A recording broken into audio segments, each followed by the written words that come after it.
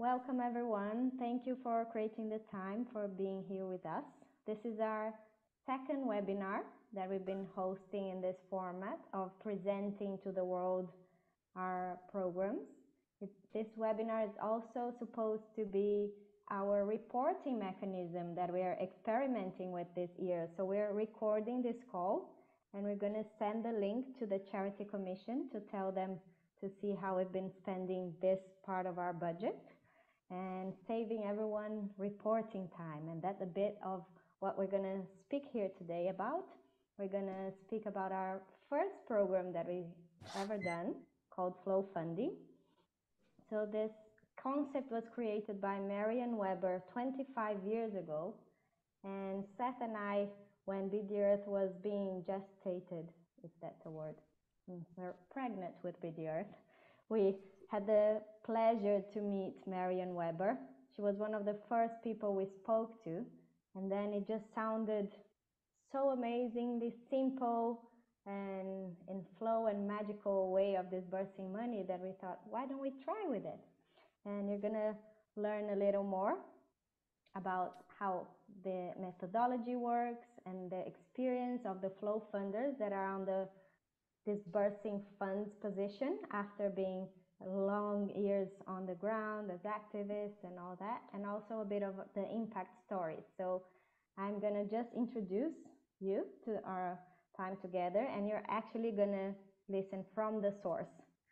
So just to give a bit more context, this is our 4th year that Be the Earth is doing flow funding, and each year we refine it a little bit. And now we're with a circle of women that are from 3 different countries, Brazil, South Africa, and the UK. 3 women per country disbursing funds. And I won't do any spoilers here, but we're gonna, just share a bit of the methodology, their experience, and some stories of what happened. And then we're gonna have some time for questions after. Okay, so thanks again for being here, and I'm gonna hand over to the first trio that is gonna talk about the methodology. Ruby and Ondela. Actually, Aline had a health complication, so she won't be here with us today, but her energy is here with us. So please, Ruby and Ondela, the floor is yours. Thank you, Renata. Hello, everyone. So good to be here. Such an honor to be one of the Flow funders. This is the 3rd year that I've been on the program, and I've learned so much through the process. So Ondela and I will talk a little bit about the methodology. I'll talk about it in general, and then Ondela will talk about it specifically in the context of the Be the Earth Flow funding program. We have a few slides, so I'm going to share my screen, and one second. Do you see that? Yeah? Okay, I guess you can see it. Let me know if you can't. So, yeah, good. So Flow Funding is a philanthropy program that is based on trust. Its values are flexibility, openness to change, and creativity. Flow Funding presents a very radical proposition, as it completely goes against the traditional parameters of grant-based funding, where decisions are based on objective rationale, data-backed proposals, or capacity for reporting and impact measurement that often goes very much beyond the means of grassroots activists and people who are on the ground, who often need funds and resources the most, particularly individuals and small-scale projects. Rather than data, reports, and statistics, the people involved are the key for the flow space to be held by its values. So it's person-centered, women-led, activist, frontline, and strategic fields of work. Through Flow Funding, social innovators, visionaries, healers, and people from many different backgrounds and perspectives who never normally would be in a position to become a philanthropist are empowered to give away money. The concept stemmed from the desire to democratise philanthropy and explore innovative and novel ways of giving away money.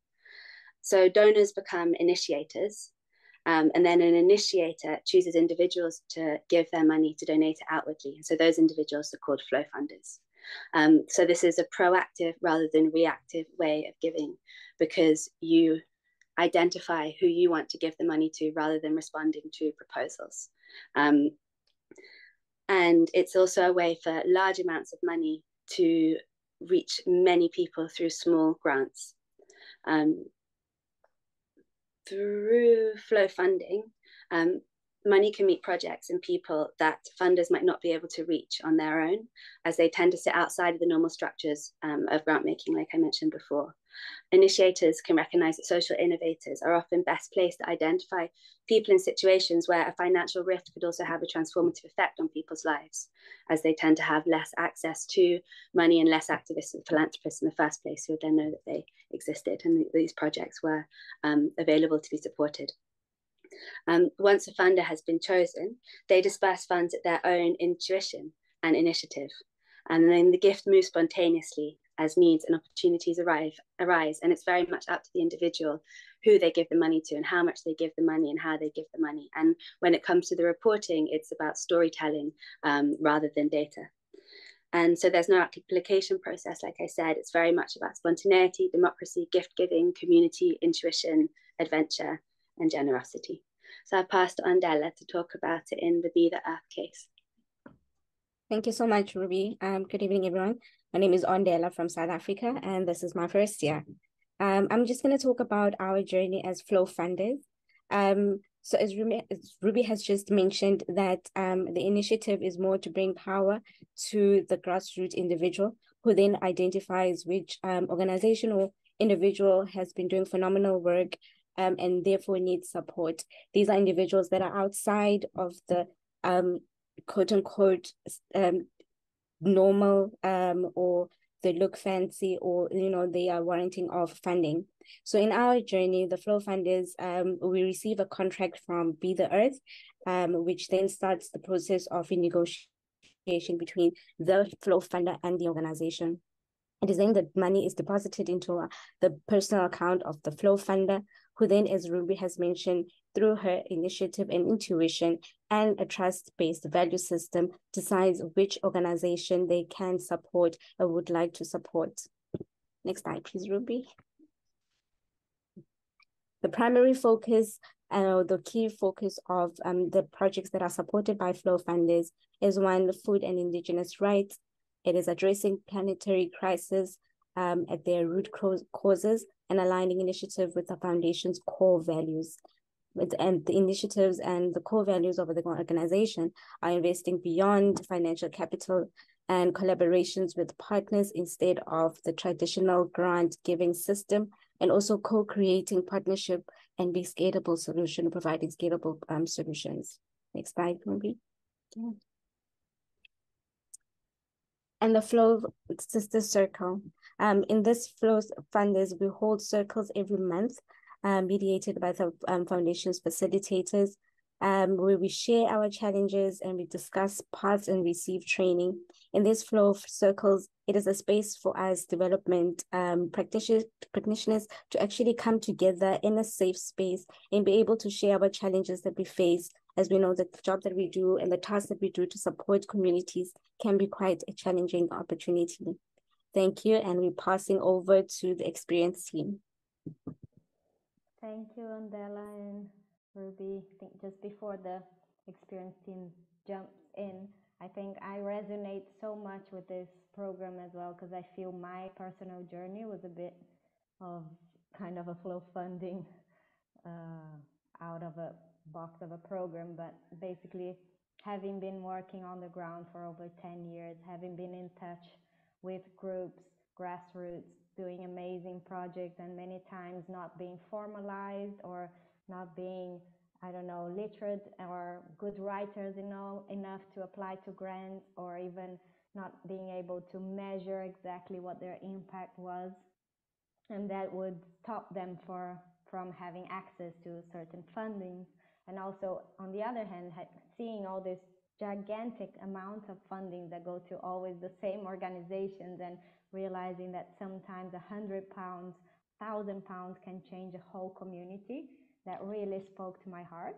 And also having experienced the hassle of writing really long reports and writing really long application processes and things like that, finding a way of supporting people that don't need to rely on that and don't need to replicate the system we're working to change felt like a big aha.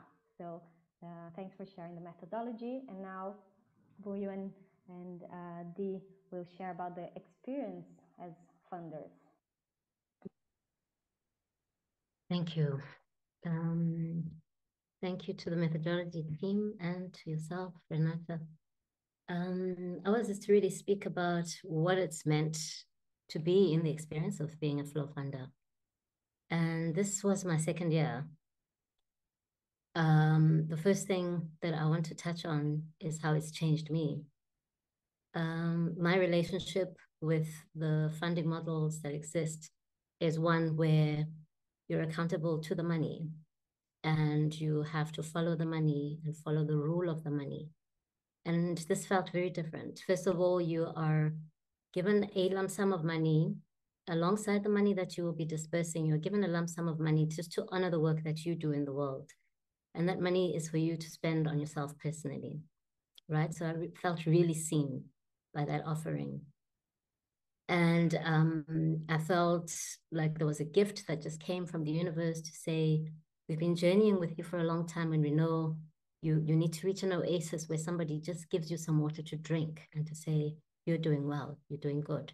So that was the first experience of just receiving that tranche of money that was just mine to have. The second thing was being able to do that for others, right? Something of just being able to help somebody who's in a difficult position without saying, will you fill out that form? Will you do that? And will you account to me once you've done so? And then we'll see whether you're worthy or not. That felt like a really dignifying experience for a lot of people. So this was not about following the money. It was more about following the person and following the need in the community that they served, in the life space that they found themselves. And I work a lot with communities, Black communities within the African context. I live in Cape Town, South Africa myself. And it felt good to be able to just touch so many different spaces with money that was going to be impactful, because all of a sudden, people didn't have to spend money going out to find spaces where they could redeem the money that was said to possibly be available, because that's sometimes the process, right? But there was money that was just coming to them at their doorstep, literally. So it's people that I would have met through organizations that I work with, people that are part of the church community that I exist within, people in choir communities that I exist within, people whose circumstances I've understood well, people who've served communities for a long time without any real gain coming out of it. And people that I knew that even if the money were not to be there, they would continue to do what they do because they were doing it beforehand anyway. So it felt like it was another level of blessing and honoring the work that they had been doing for a long time. And the difficulties, I'll speak about that. For me, they had to do with learning to trust. And that was really hard because here's somebody else's money and I'm going to just pass it on to somebody and turn my back and trust that the work will be done. So one of the things that really helped with that for me was coming back to the circle of sisters and hearing how they had done it before in the first year cycle and learning that everybody had the same challenge for the longest time. For the first 6 months, I couldn't disperse. I just thought, how do I trust how do I know that this is right? Right? Like this, I can't do this with Renata's money. Maybe I should just take it back. I'm not the right person for this, right? So there were issues around trusting the fundee, trusting myself, and just thinking this whole thing is not working. But when I got back into the circle, what I learned was that the answers for that lie in my gut, because I've been doing this for a long time. I've been working with people in communities, helping them, if not out of my own pocket, by helping to locate spaces where they could raise funds and meet potential funders and helping out in whatever way I could. So it said something about leaning into that knowing and letting that guide the way. And the minute I heard that, I was able to release the funds. And I could turn my back and beautiful things happened in my wake. And it was incredible. So second year on, I feel like a very experienced flow funder because now my gut speaks to me before I even have to process this in the head. The gut leads the way because the person that is in front of me is who I follow. I don't follow the money, but I follow the person. It's a very person-centered approach. Yeah. And in doing that, I follow the relationship between me and the person, holding them up and holding the process of living up and just dignifying the experience of being in this life together. This has been the experience for me personally. And to say a little bit about Raquel's experience, she would have been in this group with us, but at the moment she's overseeing some of the projects that she is funding on the Amazon. And she says that for her, what was really interesting is when she had to refund, because one of the things that we decided was that sometimes you just need to just pass on the lump sum as it is to a really amazing project, right? And not split it up and give it to different people. So when she did that, she was amazed at how the experience of mistrust and not knowing how to trust your gut was replicated in the fundees that she had passed the money on to. So this is really new. Our guts don't know this, but they have to learn it as new. We have to learn to dignify and re-dignify ourselves. So thank you. I'm going to hand over to you, Dee, on that note. And I know that the other flow funders in the space would probably have more to say for themselves. I hope I've represented something of their experience in mind. Thank you. Yeah, thank you for sharing that. Dee from England, and really grateful to be on this journey of repair with other people from around the world.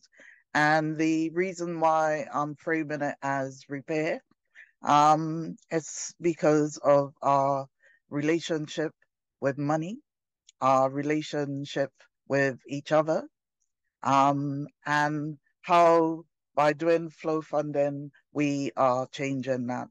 And I think for me, it was overcoming that fear, not so much trust, but overcoming fear, because we've learned, what money is, many falsehoods around money, and not understanding money as an energy and as a tool, and not something that we own, but as something that we can use, or it comes through us to facilitate work elsewhere. And it's also about that repair of our relationships, and especially for us who come from racialized and marginalized communities, where the relationship hasn't been so good, where we've been on the losing side, as it were, and to be placed in a position where we're redefining what power looks like, in decision making, in deciding where money flows, is really, really empowering. And we've spoken a lot about dignity, and I think the core of our work is about that repair and co-creating safety, belonging, and dignity, because that's all we all ever want as human beings. And we're co-creating that with each other as a community of practice, but we're also co-creating that with the deep consideration and deep listening and deep relationships we are forming with the different people and projects that we work with. Thank you.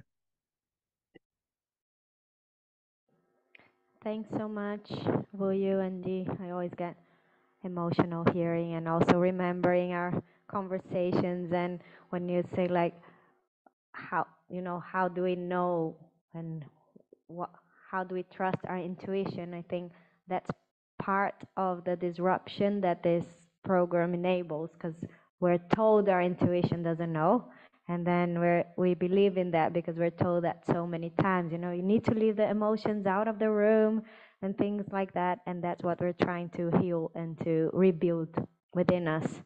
And we'll never know. The truth is that we'll never know what's the most efficient, the most, the best way of funding. We'll never know. So I guess if you're doing the work, that means you're connected to the right people, and the money will flow where it needs to. And so going to our third round now of sharing from our fellows. I want them to come share their grant stories. And please, if you have any questions, after this sharing, we're going to have a Q&A moment. But also in the meantime, feel free to put it on the chat and we'll pick up in a bit, okay? So please, Dani, Jess, and Jyoti. Thanks, Renata. And so in this last section, we're just going to share a few glimpses, I think, into the impact of the flow funding. The flow of our funding, so much like water that moves through a river and ultimately into these really beautiful delta spaces.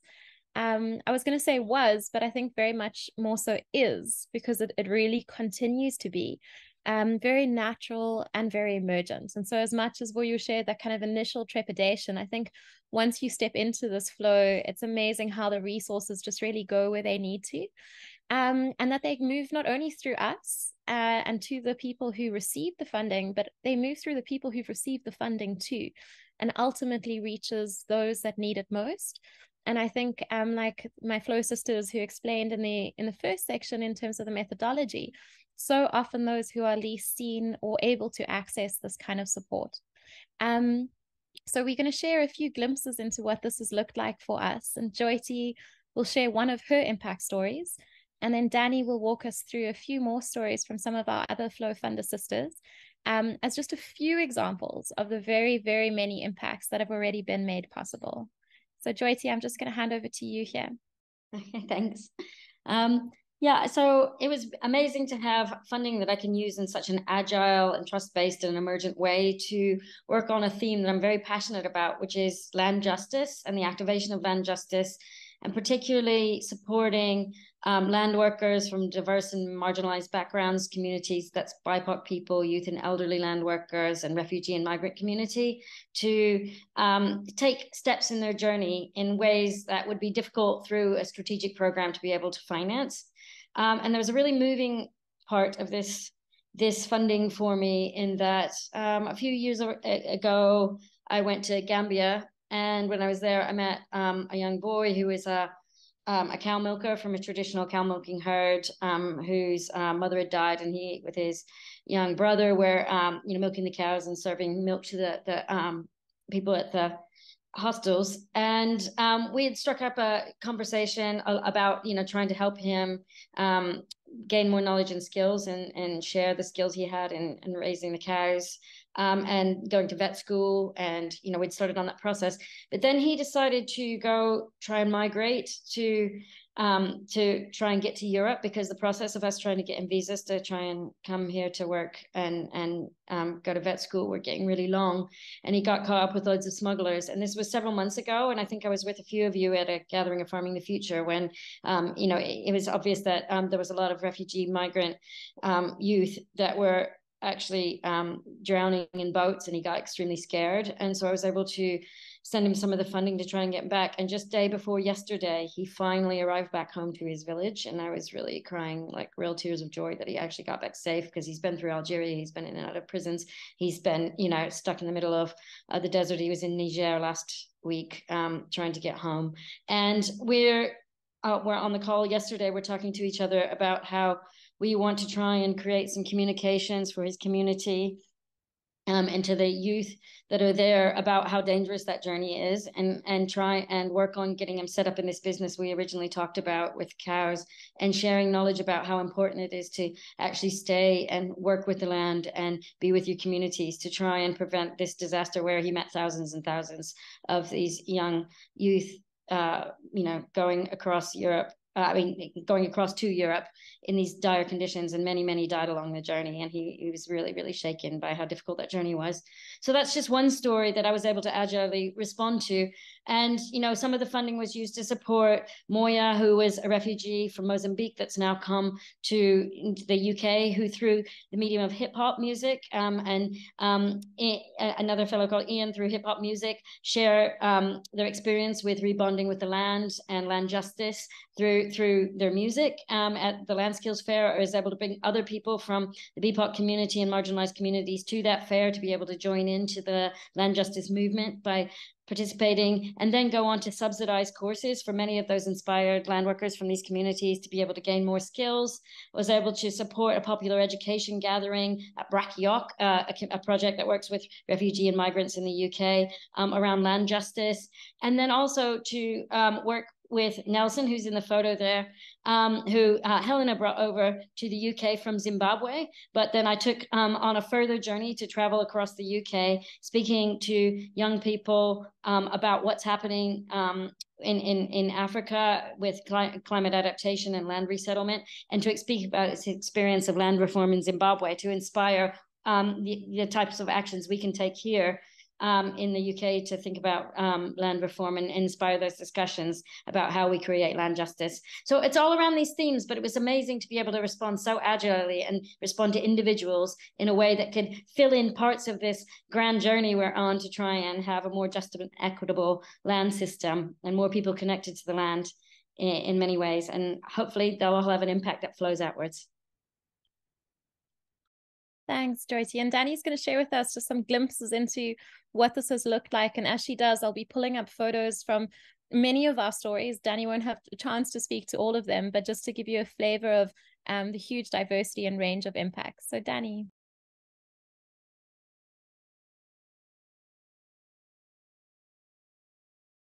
Hey, I will speak in Portuguese, so if you don't understand please change your channel.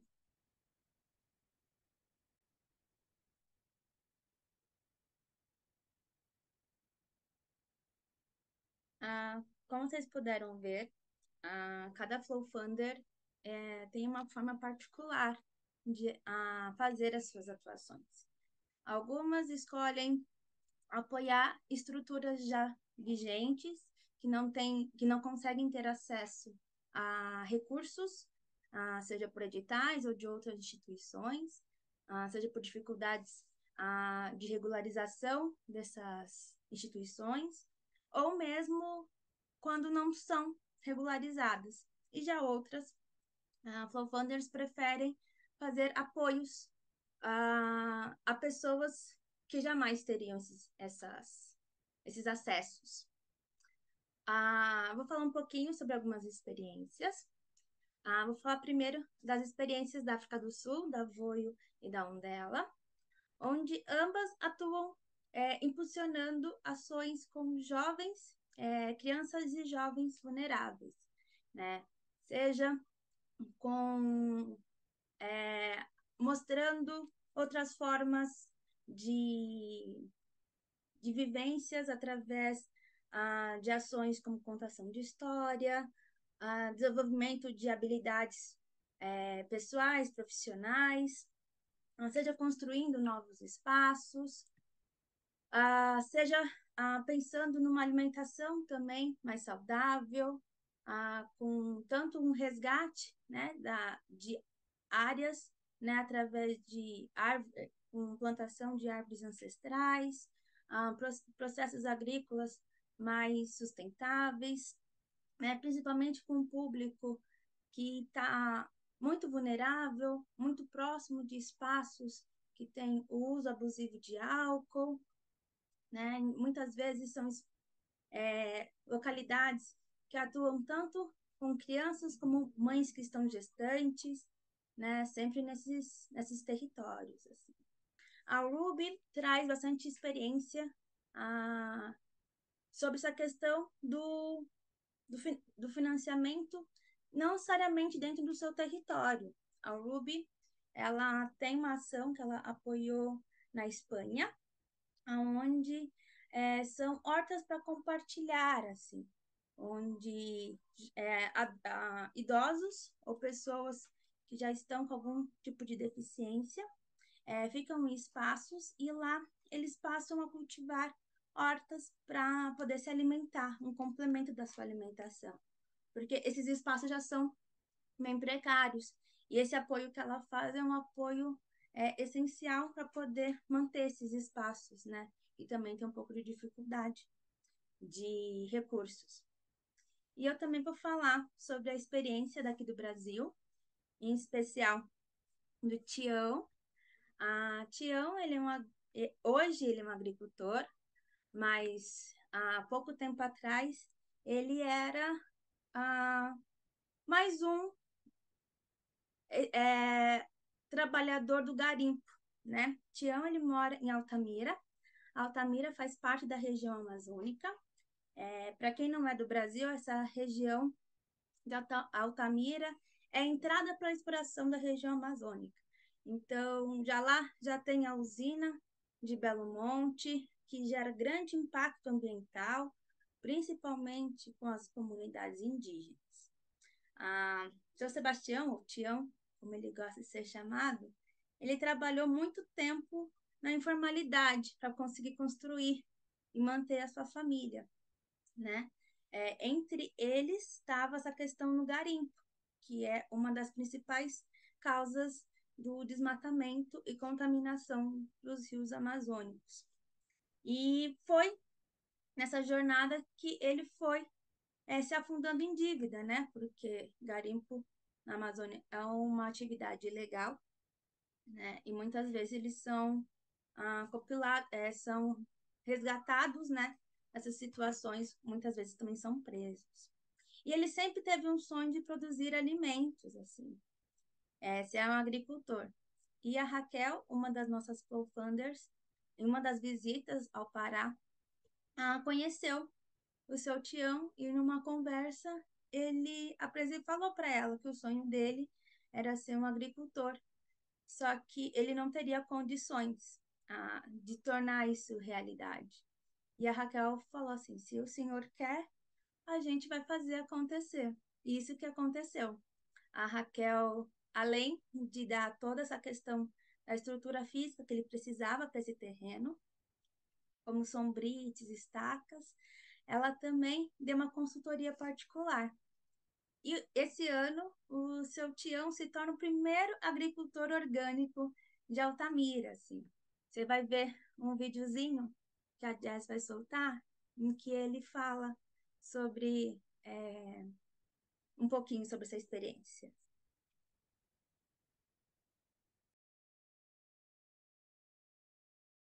Agradecer aí a experiência que o amigo dividiu comigo aí, viu? Muito legal mesmo, ó. Tudo demais, meu amigo, é arregaçar as mangas e ir pra cima, né não?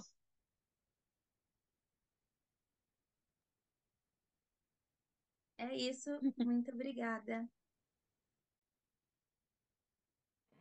Thank you so much, Danny. And you could see we could just go on for so much sharing these incredible stories. In just short, maybe closing on this impact section, as we'd love to leave some space for questions and conversation as well. We reflected that the flow funding, in some cases, there was no sense of right or wrong. And I think that's where this trust element starts coming through in your intuition. In some cases, they had these really profound and deep individual impacts. Some of the funding made possible really meaningful group work that otherwise would never have been possible. And in some cases, it was really profound systems impacts. But as I'm sure many of you on the call today will know, that none of these are in isolation.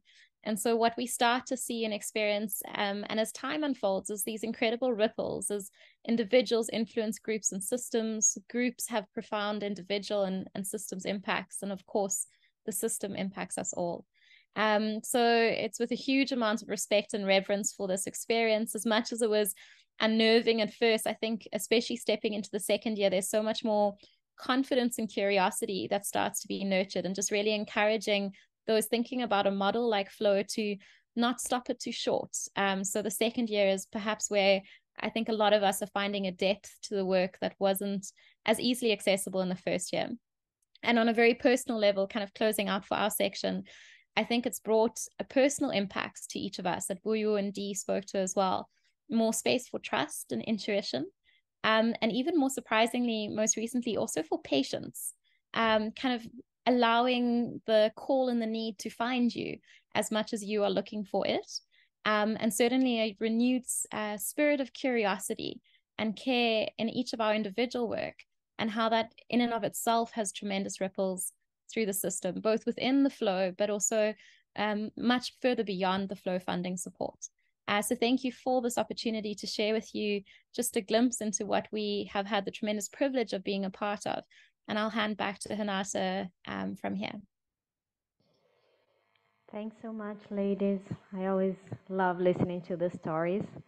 I think that's also part of the magic, right? You expressed it really well when you talk about individuals, groups, and systemic change like movements. It's like so many layers that can be addressed by this methodology, if we can call it like that. And they all need to happen at the same time. So there's no hierarchy in which one is better. They're all needed. And sometimes all someone needs is a bunch of tools, and then they can get going with a huge project. And sometimes all they need is like a ticket, so it's like that. I think that's part of the magic. So I'll answer Julia's question in a minute, but just to remind for those who got here a bit later, Flow Funding was BDR's first program. We're in our 4th year now, and this year the fellows actually designed their kind of the journey of the program, defining that is a 3-year cycle. So the way we expand our circles are either creating new circles, which we're doing, or co-funding new circles, which we're about to do in Brazil with a few people present in this call as well. But then the idea is that the current flow funders nominate new flow funders, and that's how we slowly expand our network. And also the idea is that from the due diligence process to the reporting process, the idea is to debureaucratize as much as possible, make it very relational, and serve multiple purposes at the same time. So for example, this webinar, it's to share with you all about this program. We're also recording it to send it to the Charity Commission. We're going to also use it as a content creation. So we try to optimize everyone's time as well. So I'm going to start with Julia's question. Let me just scroll up here about how flow funders are selected. So basically, BDR does everything we do for the first time, we do with people we know, and we do it as a pilot. So we started by inviting people from, like, there was no gender cut or nationality cut necessarily. It was just people that we admired and had a relationship and knew they were in touch with people working on the ground, and we invited them to be part of the pilot. And then actually the pilot was a volunteer year, so people weren't paid to be part of that, and that was the original concept Marion Weber created. She would invite volunteers to do the work, and then we realized that that was a little incoherent with our own, let's say, speech. We always say how we need to value skills that are not necessarily like financially visible, and how can you take for granted all the time these people are working on the ground, building a network, having the right eye to kind of select who they think are the right receivers for it. So the second year we moved to only women, equally 3 women from each country. So our 3 geographies are Brazil, South Africa, and the UK. So we kind of created this pattern, and we chose them through our own existing relationships and also through nomination of the group. So sometimes we know someone on the country, either they're not on the ground or, I don't know, they're not available. So we'll ask, like, who do you know? Who do you trust? And it's totally trust-based, so you don't do any formal selection process. It's a conversation. It's explaining what we expect from them. And then this year, they're each receiving £2,000 as a stipend for their time, and they're disbursing £8,000. So that's how we've been evolving. And each year we tweak a bit. It was a long journey to understand how to flow money to certain countries, like Brazil. It was really complicated. It took us 9 months to find out a way to send, let's say, institutional charitable money from the UK to individuals in Brazil. So each country has their own challenges. And yeah, it's a journey. Each expansion we do or each new member we take on, we learn a lot about finance and laws. And usually lawyers say, you cannot do that because it's very gray area. So we try to believe, actually, if it's gray, we can do it. And we just need to trust, right? If that's what we're telling the world, let's try to practice it ourselves. So let's see, is there a summary? So we have a website that has some stories. Our website is being updated, and we have some videos from previous years. We're going to also make this recording available. I also know there are other groups that are doing flow funding around the world that we're connected to that have amazing kind of guide. There's this group called Kindle Project. I don't know if any of our team members can type their website there, because they actually created a guide, almost like a step-by-step how to do your own flow funding. So I really recommend checking that out.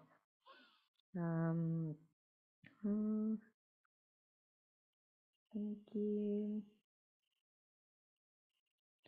So in terms of Be the Earth setup, how do we manage the circus? So basically, we are organizing a sociocratic model. So I don't know if you're familiar with that. It's a governance model that is decentralized. It's very similar to flow funding, but in terms of governance.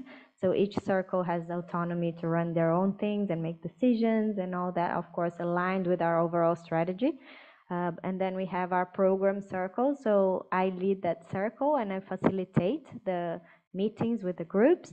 And there's an amazing team that most of you probably met at least one of them. So Jess helps us with comms.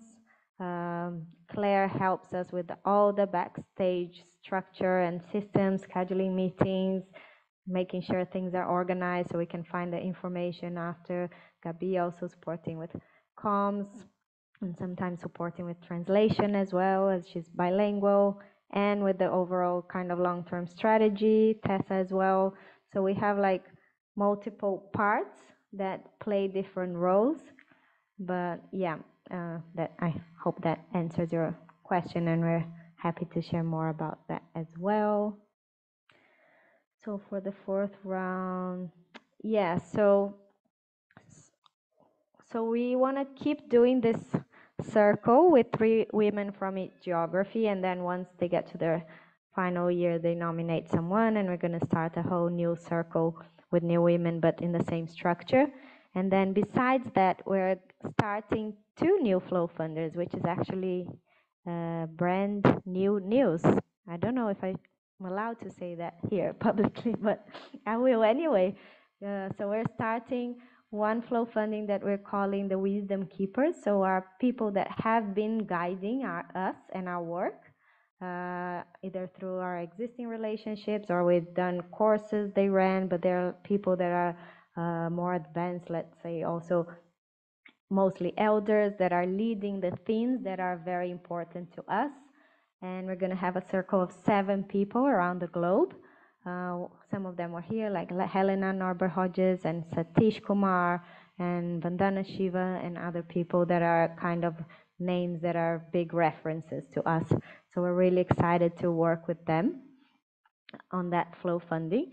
And then we just did a gathering with other funders in Brazil, and from that gathering emerged another flow funding, which was proposed by another funder, and it was really nice because now we're 5 funders there. A few of them are in this call as well, and we're in the process of nominating who's going to be part of it. And the idea is also that once we nominate someone, they nominate someone else, because I think that's a challenge of the trust-based philanthropy model. You can only trust who you know, but then if you only work with who you know, it's not fair, right? Because it's like a network dependent thing.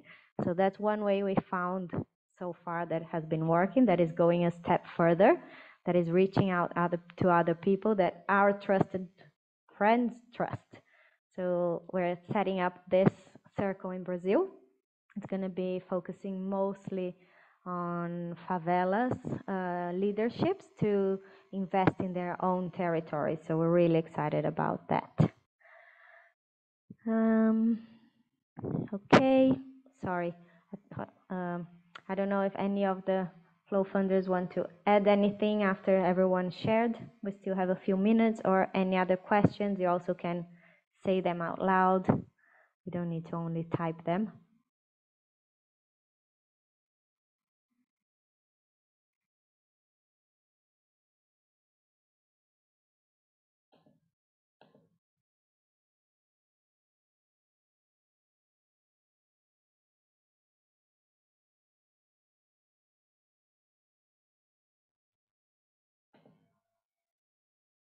Okay, I'll take Hi, that as, okay, go on. Hi. I already asked my question in the chat, but I just wanted to, my name is Sammy. I'm working on a project that also does participatory grant making in this way, specifically for climate justice. And my question came from a place of knowing all these conversations that are going around, quote, decolonizing philanthropy or dismantling the power dynamics within philanthropy, and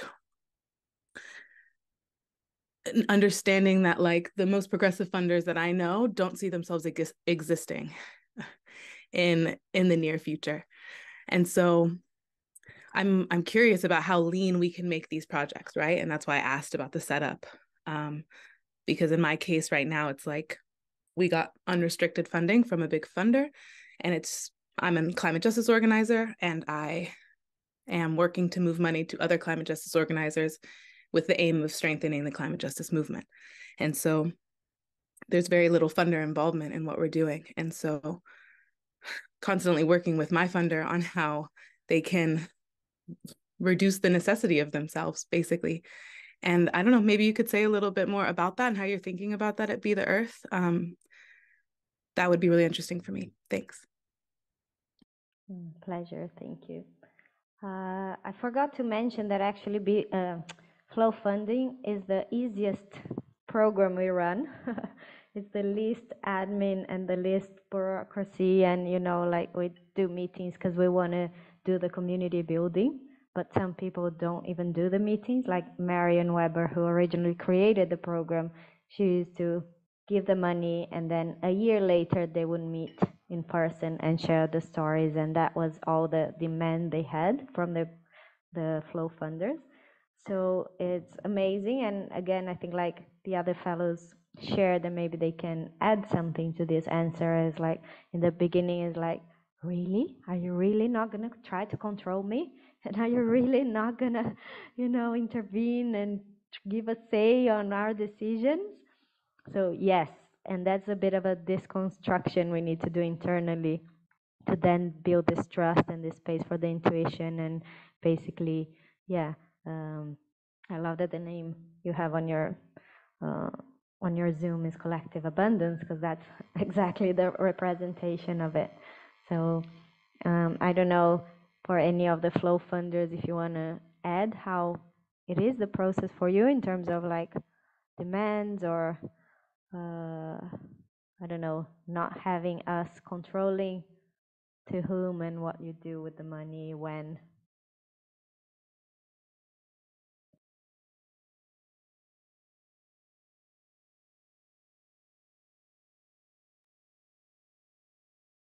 Eu posso falar. Vamos lá. Primeiro, é uma grande surpresa. Esse é meu segundo ano como Flow Funder. Me falaram no primeiro ano que era só seguir sua intuição, seguir seu coração e que as coisas iriam funcionar. Mas sempre aquele receio de surpresa, vamos fazer um relatório? Eu tenho um caderninho onde eu anotava cada ação que eu fazia e todas as histórias, assim, bem guardadinho, assim. Então, cada transferência que eu fazia, eu anotava e escrevia a história por trás dessa doação, essa distribuição de recursos. E quando eu vi que no final o que importava eram os relatos, eu falei, meu Deus, isso é verdade. Então a gente pôde distribuir assim e possibilitando outras vivências. E quando as pessoas que são beneficiárias, a gente fala, me manda uma foto. Não, mas você não quer a lista de tudo que eu comprei? Não, só me manda a foto. E se deu certo, se não deu certo. Então, é muito empoderador, assim. Não no sentido de achar que eu posso mais, mas poder conseguir olhar para essas pessoas e ter a autonomia e a autoestima de falar, nossa, essa escolha que eu fiz foi uma sábia escolha para poder ajudar essas pessoas. Obrigada. Anne, do you want to add something?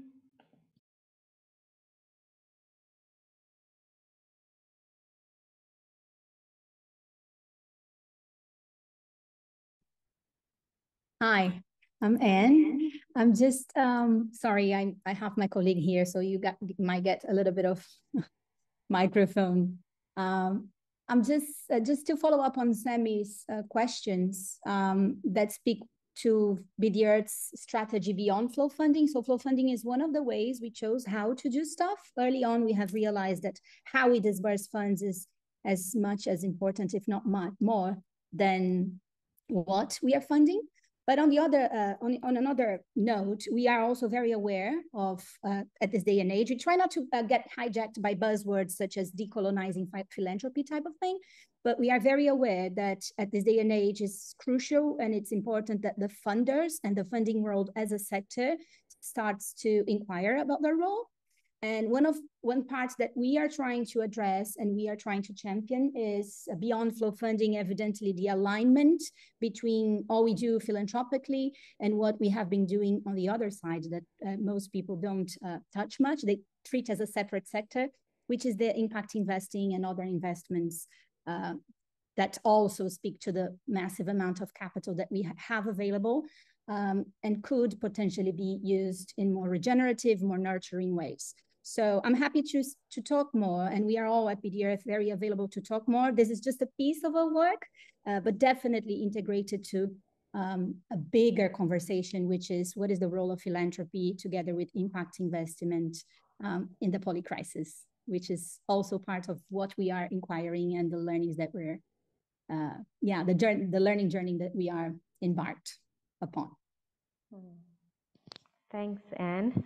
And I'll take that as a good hook to close our time together. Thank you so much for the fellows, for being you to start with, for saying yes to this journey of collective learning and sharing your experience and sharing your wisdom, your network, your passions with us. Thanks, BDR, for enabling this to happen. Thanks, Jess, for organizing this webinar and bringing all these great people to be here with us. And as Anne said, we're available. There are lots of details and kind of operational things that we could share here, but we don't have enough time for that. So feel free to get in touch and hope to see you in other spaces. You can always subscribe to our newsletter and follow our Instagram to learn more about what we've been doing or the events we're hosting, and we'd love to see you again. So have a great day, everyone. Thank you so much.